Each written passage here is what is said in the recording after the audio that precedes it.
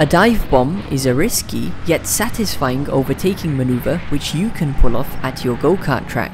As we approach the hairpin corner, our first step is to judge the distance to the driver in front appropriately. The objective is to claim the inside line heading into the corner. Since you're coming from a long way back, you'll have to brake deeper into the corner to gain time under braking. As the gap to overtake opens up, it's important to keep the kart committed as you drive towards the inside edge. And since you have the inside line for the corner, this forces your opponent to yield and concede position.